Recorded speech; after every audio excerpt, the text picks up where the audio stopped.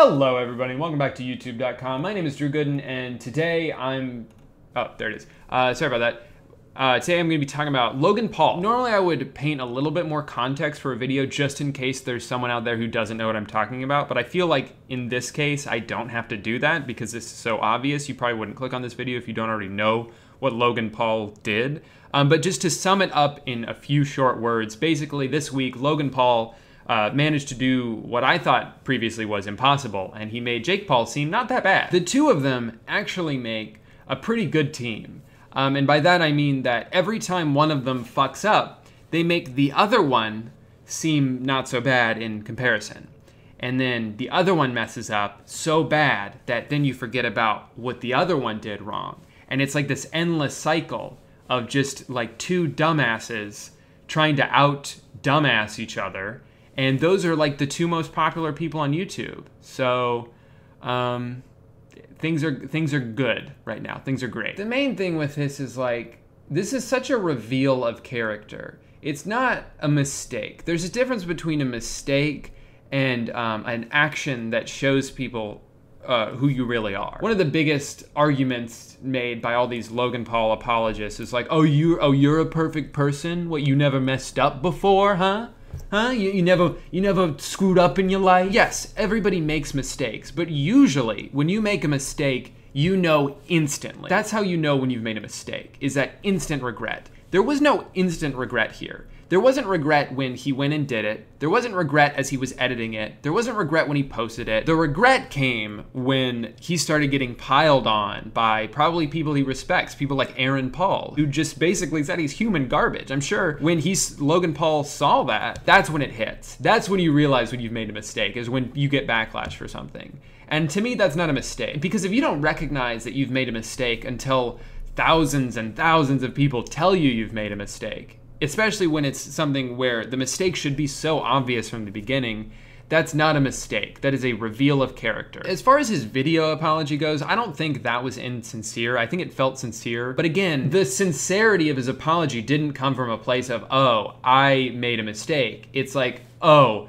people are turning on me. People are mad at me. I'm sorry that I did something that made people not like me. That's what I'm sorry for. His written apology comes off as very braggy, as Nerd City pointed out on Twitter. He basically pointed out 8, I think it was, brags in this very short apology. It was more of an excuse. It was more of him being defensive than him being apologetic. I think his main point being like, I do this shit every day. I didn't stop to think about what I was doing because in the life that I've created for myself, I don't have time to stop to think. I think that is a valid excuse. But my response to that is, Logan, if by your own admission, you have worked yourself into a state where your brain does not recognize that what you did was wrong because you're so content all the time. If by your own admission, that was the reason that you would mess up, is because you've done too many vlogs, then here's some advice. Take a break, man. Take a few weeks off. Take a month off. You know, no one wants to see you right now, and you need to remember what it's like to be a person again. We've seen what happens when you make a TV show every day for 460 days. This is what happens. So maybe don't do that anymore. So that would be my advice to Logan. My general advice to everyone, this is just like something I would like to see change. How about we stop making these dumbasses famous? Can we do that? Have we learned yet that this is what happens? In his apology, he quotes Spider-Man and says, with great power comes great responsibility. Okay, so how about we don't give such great power to people who are so goddamn irresponsible? Jake Paul gets more famous every day. Logan Paul gets more famous every day. You check his social blade right now, even after the worst incident I can remember on YouTube, he is still getting tens of thousands of subscribers every single day. Why are we doing this? My question for everyone is like, what did we expect? I think the last thing I'll address from your written apology is that you said, I'm regretful to say that I handled that power incorrectly. It won't happen again. I really hope it doesn't happen again, and I hope that the reason it doesn't happen again is because you step away. The daily vlog life needs to be put on the back burner right now. You need to live your daily life. Luckily for you, the world we live in right now is such something is a big deal today, and then it's not. There's so many other fucked up things going on in the world that this will eventually just, people will lose interest in this. I hate that fucking cycle. I hate that that's the world we live in, that it's just like, if you do something bad, you can just do something worse, or someone else can do something worse, and then we all move on from that thing because we're distracted by this new thing. I hate that. But that's the reality, and you're gonna benefit from that. So the best thing you can do right now is just disappear. The only way to show that you regret what you've done is to remove yourself from the public eye. Because if you just jump right back into where you were, I don't think that shows regret. You need to show that you've changed. You need to show that you want to grow from this. And growing means taking a step back. It means learning from your mistakes. It means listening. What it definitely doesn't mean is apologize, but then continue to do the same thing. So that's my advice to you. My advice to everybody is stop making these people famous. I'm so tired of it. Now, I want to talk about something else totally unrelated to Logan Paul. So hopefully this will kind of cleanse your system a little bit. I want to bitch about something that, in comparison to what I just talked about, I'm not really that angry about.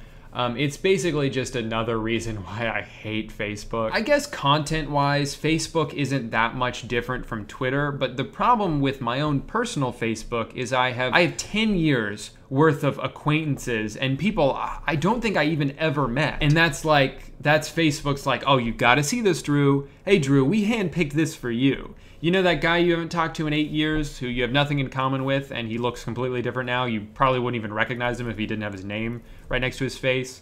Yeah, he shared a funny video. He shared a real funny video from, oh wait, it's not a video. It's a picture of a meme that looks like shit, but it was turned into a video. It's just a still image for like 20 seconds. And then at the end, it will be like female thoughts. Sometimes even, if I'm lucky, I'll click on it and I'm looking at it and I'll get a mid-roll ad on a picture. So I don't like Facebook. I don't go on it. I don't talk about it much. It's just like, it's a thing that I've accepted I don't like. But then something happened last night.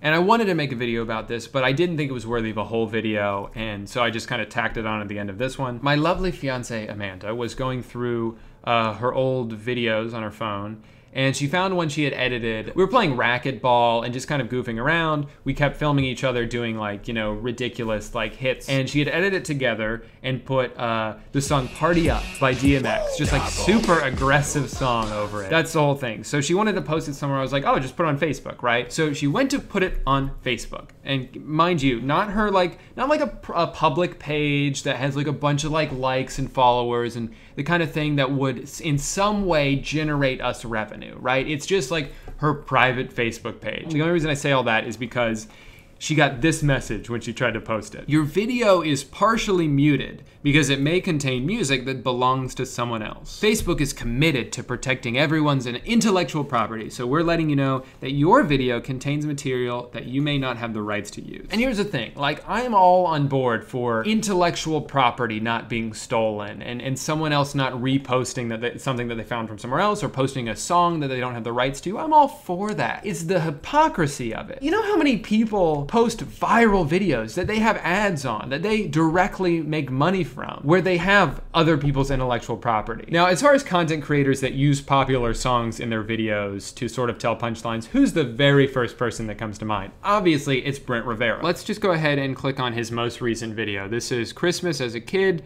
versus as a teen. Gonna be very relatable, I'm sure. He even said to share if you can relate to it. Here's my Christmas list, all 120 items.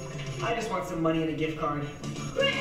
Oh wait, so Brent Rivera can post a video where the entire background music is an obviously copyrighted song from Mariah Carey. Now, I didn't see a mid-roll ad on this video, but that is a thing on Facebook now, you get mid-roll ads. So maybe he's not directly making money on this video, right? But then his post right before that is an ad. It's an ad for the Disney Channel app. So this guy who has 5 million likes can use whatever song he wants and actually make money from it. Whether directly or indirectly, he is profiting by using these songs in his videos. It just doesn't make sense to me. You know, I love the idea of having a system in place that protects copyright. I love that. But what are you protecting, right? Like, is DMX gonna get upset that Amanda wanted to show 50 people her video? Posting something on your private Facebook page, to me, is almost the same as just like sending a video in a group text message. So you're gonna really lay down the law on that, but not someone who has 5 million views? Is it because he makes you money? I'm curious though if this copyright detector or whatever, if it's limited to just music,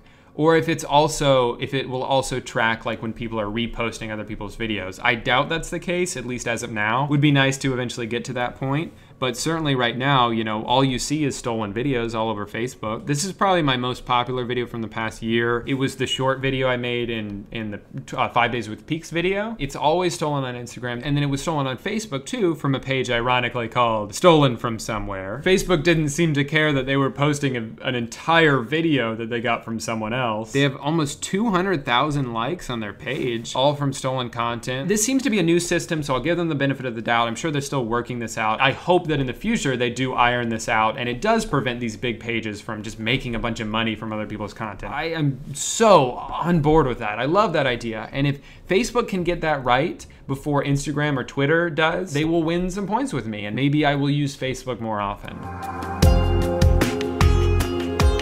You know what? No, I take that back. Facebook sucks. All right, guys, I think that's gonna do it for today's video. I want to sincerely thank the 65 people who have ordered something from my merch store. I obviously did the whole thing as a joke, as a parody of other people's merch. I wanted to make, you know, state-of-the-art merch that was just a bunch of nonsense. But 65 of you actually wanted to like be in on the joke and buy a stapler, which I sold out of, or buy a cup, which I also sold out of. I cannot thank you enough. I think that's so funny and awesome, and most of all, good that I'm not gonna lose money on this. I might actually break even. But again, thank you guys so much for doing that. There are still plenty of items available at drewgoodenshop.com if you guys wanna order something. I haven't been able to ship everything yet because I am handling everything myself. I'm packing it, I'm shipping it. But yeah, I expect everything to be shipped. Hopefully by the time I post this video, I will have shipped everything that's been ordered so far. But again, thank you guys so much for doing that. The Little Stinkers are the second strongest army after, of course, Danny Gonzalez's Greg. I can't compete with the fastest growing channel on YouTube. Don't look that up. But I can, at least in this case, get the silver medal. You guys are awesome. And I will be adding a few more items to the store sometime next week. So if you're interested in seeing the announcements for that, follow me on Twitter at DrewIsGooden. Follow me on Instagram at DrewIsGooden to see me post one video a month. Thank you sincerely so much for all of the support and love I've gotten from you guys. I wouldn't be able to do this without all of you. Have a good day or week or whatever. I don't know. I'm trying to think of like a clever way to end this, but I am so fucking hungry that my brain isn't working right now. And so I'm going to turn off the camera and go get some food. Thank you guys again so much for watching, and I'll see you in the next video.